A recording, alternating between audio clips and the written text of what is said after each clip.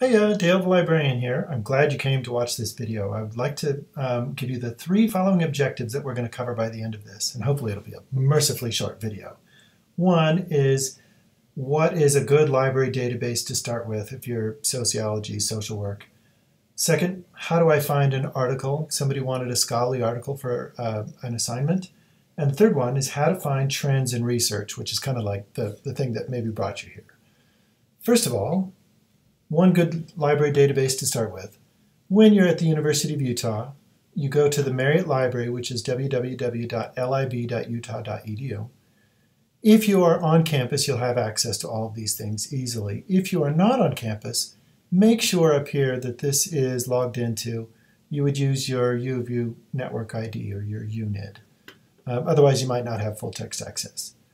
This particular database, if somebody talks about finding journal articles, this is a really great one for sociology and social work.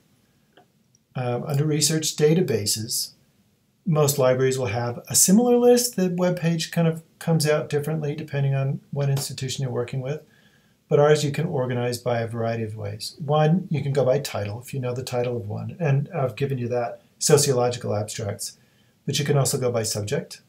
So if you're looking for a particular discipline, communication, health communication, government documents, linguistics, all of these show up under there as well. So that's a good place to go. You can go by type if you need to find specific things. This one doesn't have articles, which is kind of befuddling, isn't it? Because there's like articles. Oh, wait a minute, there is full text articles. Well, there's also indexed articles as well. At any rate, let's go to the letter S, because we know the title of our database is Sociological Abstracts. All of the databases that begin with the letter S show up here.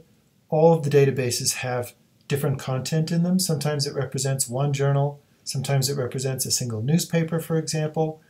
Sometimes it's many, many different sources in there. Sometimes they're popular, so it's like easy to read stuff at kind of a lower reading level. And sometimes it's like the high-end scholarly stuff that's written to the master's and PhD level.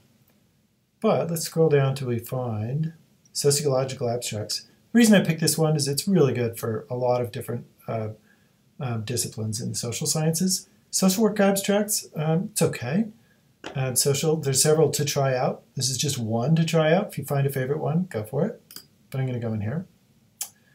So if you were trying to figure out, so your assignment was find out if the scope and range of the research you've already done is valid. Have you covered everything? So say, for example, I was interested in meditation and therapy.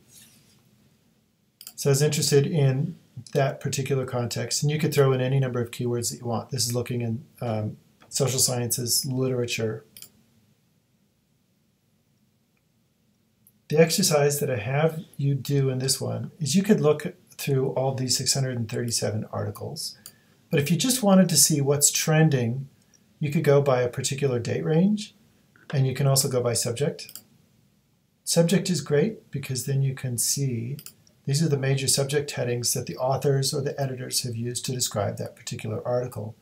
And for your search, it's like a popularity contest. So for meditation and therapy, these are the contexts that it shows up the most. Studies, obviously, humans, obviously, in this database. But here we get in, spirituality is the context, psychology, happiness studies are kind of trendy, mental health, culture, all sorts of things going on.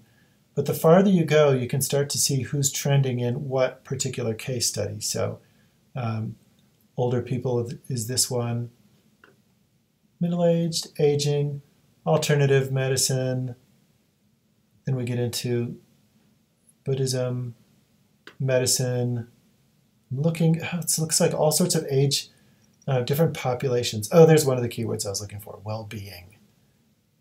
Psychotherapy, qualitative research, you get the idea. And here's some, when you get farther in, you start seeing more direct applications. So that's how you do that.